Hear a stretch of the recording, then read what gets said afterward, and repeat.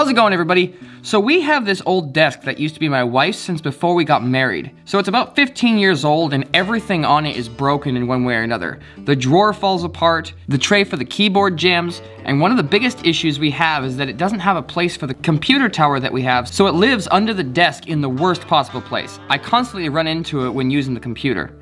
Anyway, we decided that it was finally time to get a new desk, so that's today's project. Before we get started, go ahead and jump scare the like button next time it's using the table saw, and subscribe so you don't miss any of my future content. I started with these two laminated panels that were 2 foot by 8 foot. The final dimensions of the desk needed to be about 6 feet, and Mrs. Craftsman wanted the desk to be an L shape so that she would have more desk space to work with. So I cut 2 feet off of the end of both panels with a track saw and then glued the 2x2 section to the side of each panel, giving me the L shape. I needed 2 of these panels for the desk. I didn't have clamps long enough to reach across the 4 feet, so I decided to use some extra boards clamped to the workbench and some wedges to use as clamps, and then I just left that overnight.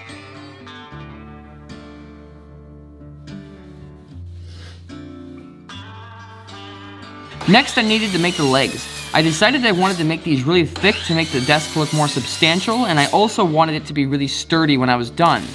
I knew I didn't want the desk to weigh too much in the end, so I made these hollow boxes that I can later cut down to make the legs. The desk is going to have 2 layers to it. The upper layer has to have a concave cut in it so you can see the keyboard when typing, and the bottom layer needs to match all of the same curves except it gets a convex curve where the keyboard goes. The legs were really easy to make. They all needed to be cut to 45 degrees, and there were only 2 sizes that I needed since these are really just rectangular legs. I laid all of the pieces on a piece of tape so they could be held together, and then I put glue on each of the joints. Then I could just fold them together, putting the brad nails in each of the joints. The nails are only there to hold everything together until the glue dries. Everything got a quick sanding up to 300 grit before going on to the next step.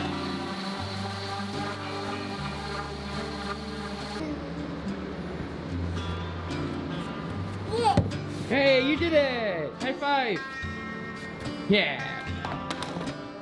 I decided to use Kreg screws to attach the top using the Kreg jig, and then drill holes through the bottom panel to attach the bottom.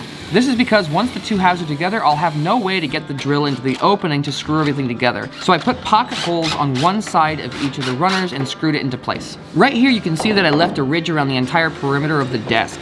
That's so Mrs. Craftsman can attach the friction arms to the desk in any spot she wants. I made a video on how to make these friction arms in an earlier video. I'll leave a link to that in the description for anyone who's interested in that project.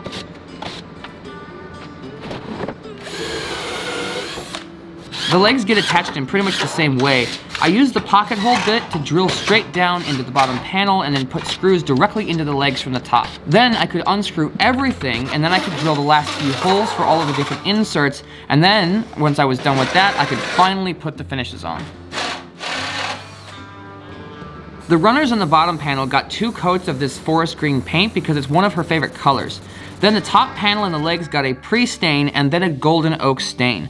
I always love how well these gel stains work, but it does take a while to buff off all of the stain before the top coat goes on. All of the pieces of the desk are going to get 2 coats of shellac, and the top gets 3, sanding between each of the layers, since this is the most visible surface.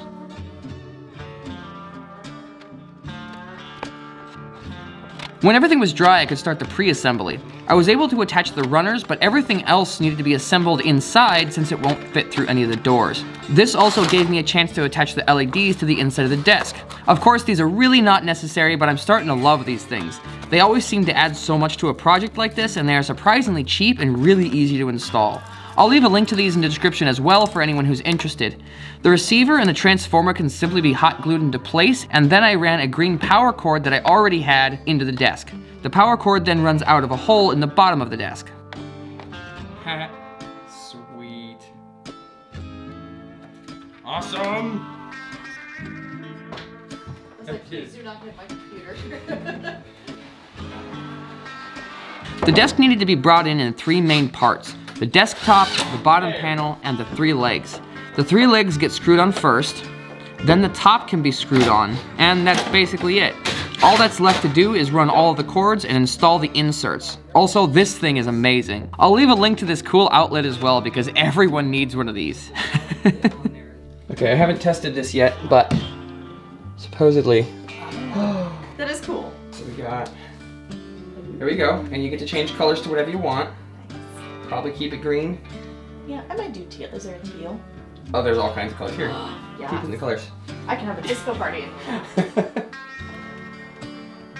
Well, thanks everybody for watching. If you have a sec, go check out Kareesh Valendar on Twitch. That's Mrs. Craftsman's channel. This build was mostly so that she could have an easier time streaming. She does all kinds of really cool gaming and even some crafting. It would mean a lot to me if you could simply go check out her channel. The link to that will be the top one in my description. Anyway, thank y'all for watching. Catch y'all next time.